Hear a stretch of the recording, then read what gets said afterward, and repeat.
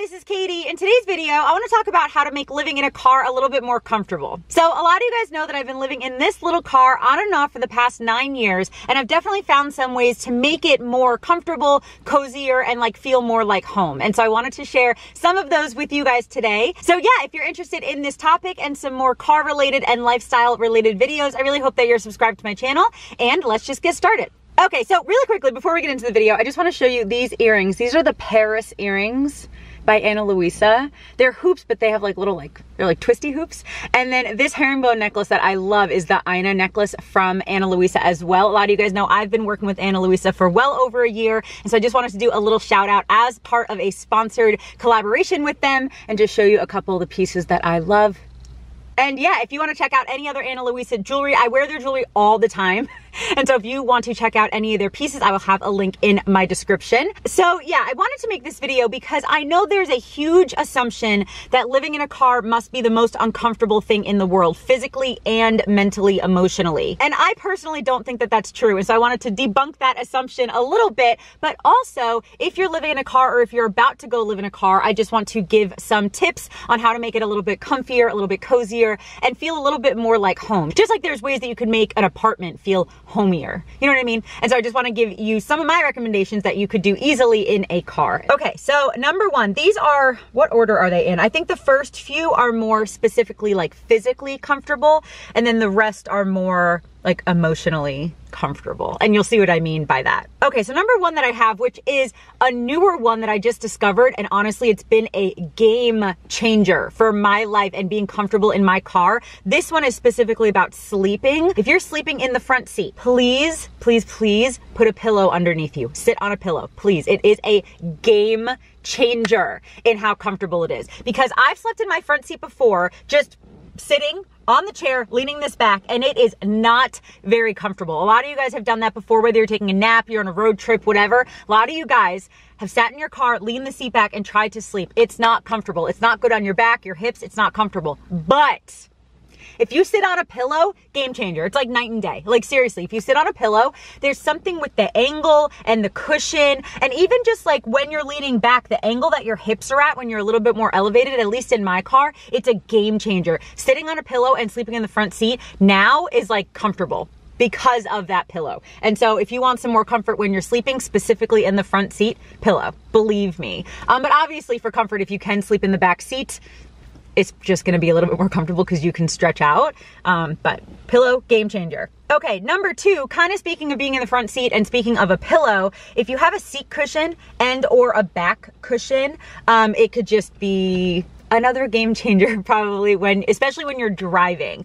I think a seat cushion, I had a seat cushion and then I got rid of it because it was just like old and like needed to be replaced, and then I have not bought a new one yet. So maybe I'll do that today. But sitting on a cushion it's just going to be really helpful for like your hips and your posture and your spine. And then it could be the same for a back cushion, specifically depending on how supportive this is. Having a back cushion could be really helpful as well. And even like a neck one too, depending again, how your spine is and how your seat is and how tall you are and stuff like that. Those things can be really helpful for being more physically comfortable while you're driving or just hanging out in the front seat. And then they also have like seat covers that, you know, could either be cushiony, or I think they even have like massage ones or heated ones and stuff like that on Amazon and stuff. I think they have like a ton of different types of seat covers, you know, because when you're sitting in your car, if you're just hanging out, you want it to be a little more comfortable, you know? And so there are definitely ways to do that. Number three is if you have this space, which I know some of us don't, but if you have this space, obviously something like a mattress or even just a sleeping pad or a sleeping mat could be a game changer. Say you're sleeping in the back seat of your car, but you don't have room for a mattress, right? You still might be able to get like a blow up mat, like a camping mat, or even just like a piece of foam that you could put right underneath you in the back seat. And again, something like that, it just depends on your body, how comfortable you are, and what could add a layer of comfort for you. For me, my back seat by itself is pretty comfortable when I have the space to sleep back there. It's pretty comfortable by itself, but adding like a piece of foam, would probably make it so much more comfortable. And some things like that, especially if it's just a piece of foam, is not going to be very expensive. And even if it's something like a quick to blow up sleeping mat, like a camping mat, those on Amazon, I have one of those that I use for camping, and I think I got it on Amazon for like 30 bucks or something, 40 bucks. And it's one of those ones that's really quick to blow up. And you know, they have ones that you can blow up with your breath or with a pump. I don't know why I did this. That's not how pumps work. with a pump. You guys know. But they have all different kinds. And so it depends on your budget, the space you have in the car, and like your level of what you need for your body. But whether you're sleeping in the front, sit on a pillow. If you're sleeping in the back, there are definitely ways to get a sleeping mat or a piece of foam or something like that. Okay, so sticking with the idea of being like more physically cozy and making your car feel homier, get a pair of slippers when you're hanging out in the car, or like a pair of like fuzzy socks, and get like a really comfortable, you know, like a sweatshirt or a hoodie, or even like a little bathrobe if you have the space for it, and get some cozy blankets, stuff like that. Like that can make your car feel so much homier if you have a couple cozy blankets, a pair of cozy socks, and one of those like teddy bear pullovers. I don't know exactly what they're called. I have one and I've worn it in a few of my videos that I got from H&M, that I call it my cozy, because it's like a very cozy pullover. It's like almost like teddy bear material. So I think they might be called like a teddy bear pullover. But if you just get a few things like that, when you're sitting in your car, you know, there might be some times that you feel cramped or you feel a little uncomfortable. But if you have a couple things like that, it can definitely add to your comfort physically. And then also, honestly, it could add to your comfort like emotionally and mentally. Like, oh, I have my comfy socks on. I have my little like cozy sweatshirt on. And it can just kind of, you know, make it feel a little more homier. Okay, so the next one on my list is to downsize as much as possible and keep your place as tidy as possible, and make sure that everything has a home. And so I think one way to make your space in your car, especially if you're in a smaller car, but this is the same if you're in a van, and honestly if you're in an apartment or anything too, but downsizing and only having things that you love and that you use around you is gonna make your car feel a little homier, you know? And if everything has a space and if it's kept tidy, you'll feel a little bit more like emotionally comfortable that way, and obviously physically comfortable, because things will be put away, things will be tidier, and you will have more space in your car. But I think that this is like a physically comfortable and an emotionally comfortable, because if everything in your car is stuff that you love and that you're excited to have and that you use, but you've downsized enough so that you still have some space in your car, and that everything that you own has a space to go to, and if you tidy up pretty frequently, I think it's just going to add some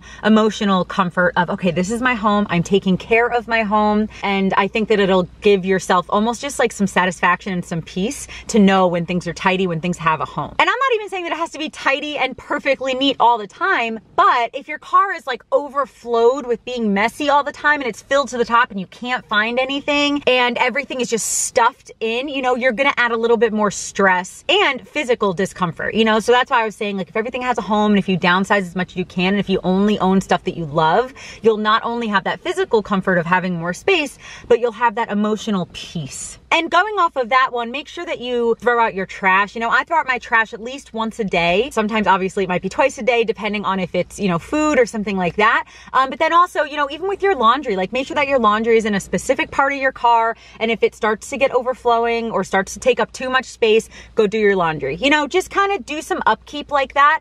And I feel like just when you do things like that, and when you're taking care of the space that you're living in, you will feel more physically and emotionally comfy, cozy, and homey. And like you're really taking care of your space. Like there's some sort of, not pride, but just some sort of like comfort and peace when you know that you're taking care of the space that is taking care of you. You know, really, when you're living in a car, the car's taking care of you. It's blocking you from the elements, it's giving you a roof over your head, it's keeping you warm, it's keeping you cool.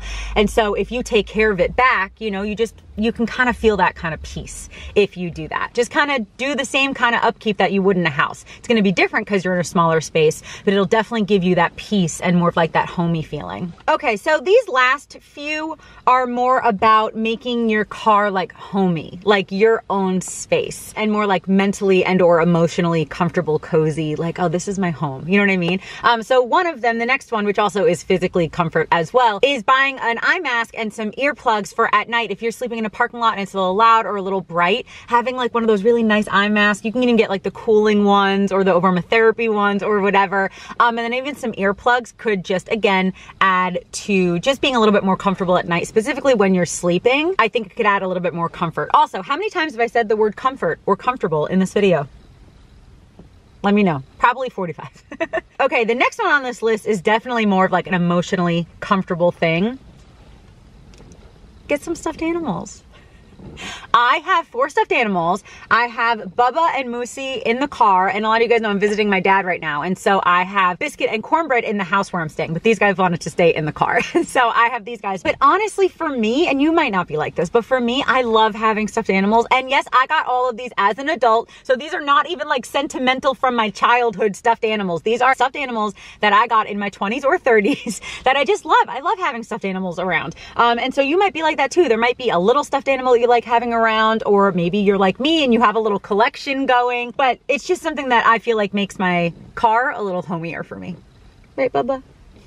So going off of that one, really just having any sentimental, small little personal items in your car. You know, it kind of depends on the type of person you are. Maybe you're really, really sentimental and you want to keep a bunch of stuff. Maybe you're not very sentimental, but there still might be a couple things that you want to have in your car. You know, I'm not super sentimental. I wouldn't say that I'm very sentimental, but I do have a few things in the car. Like I have some like old notes and cards from some people that really mean a lot to me. I have some pictures that I still keep in my car, like physical pictures that I have in my car. And I have a couple tiny little gifts that I've received in the past from people that are important to me, just tiny little ones that I keep in the car that I like having with me. And you know, I think that that can just make you feel more like your car is a home, right? That's the whole point of this video, how to make your car feel homier. And I think having a few sentimental or even just personal items that you like having around, make space for them in your car, you know? Like when you're living in your car and if you are practicing more of a minimalist viewpoint, it does not mean that you have to get rid of everything.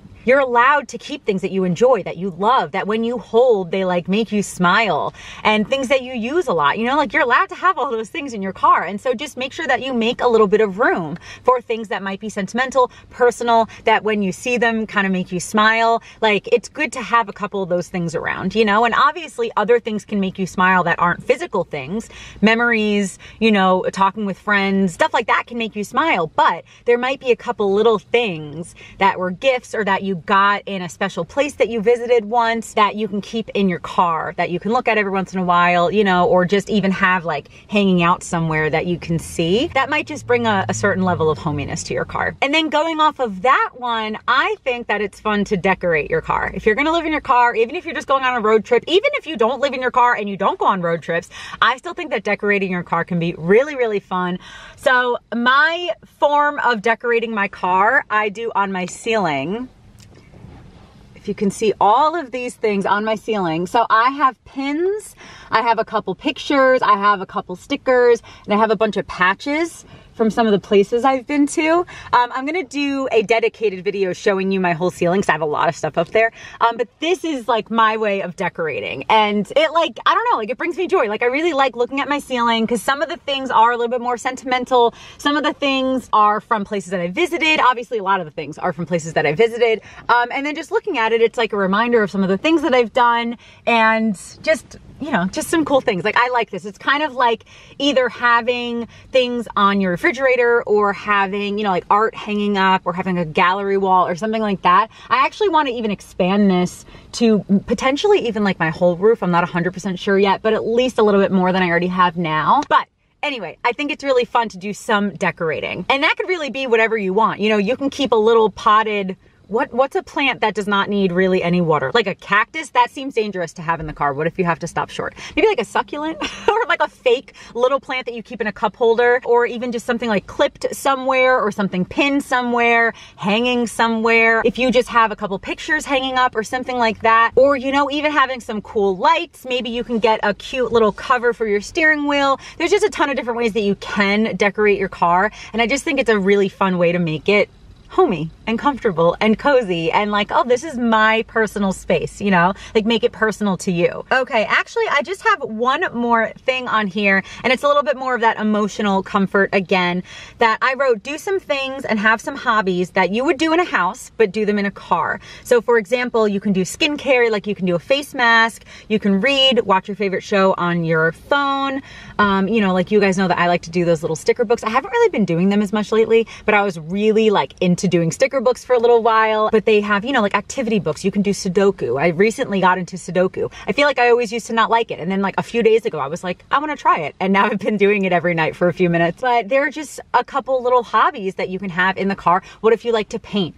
You can get, you know, a thing of paint, a tiny little travel easel. And then when you are parked somewhere, you can paint in the car. You can even go outside and paint in nature. You know, there are so many hobbies that you can do when you're in a car. And even if you can't physically do them in the car because of space or something like that, most of them you could find somewhere to do it outside or something like that. Or even if your hobby is to exercise, you can get a gym membership, or you can exercise outside or in the car and do this. But yeah, so think of some hobbies, especially some that might be, you know, some space saver hobbies. Some, you know, some hobbies that don't take up a lot of space. Again, you know, if you love to read, maybe get a Kindle. Like I have some physical books, but I also have a Kindle. I do actually have some finger paints in the car. Just in case I want to finger paint. I have some sticker books. I have, what other like toys or games? Oh, I do have a couple decks of cards that are really good thing, I think, to keep in the car, because whether you're with friends, obviously you can play some card games, but if you're alone, there are definitely card games you can play by yourself as well. I have some apps on my phone that are game related, or then even sometimes I'll watch YouTube, Hulu, Netflix, all those on my phone, or if you have an iPad or something. And so yeah, almost making a list or just even like a mental inventory of the hobbies that you can do while you're living in a car. Again, whether that's physically in your car or while you're traveling, if you go outside, or even if you want to, you know, every time you go to a new city, you go to a minor league baseball game or something like that.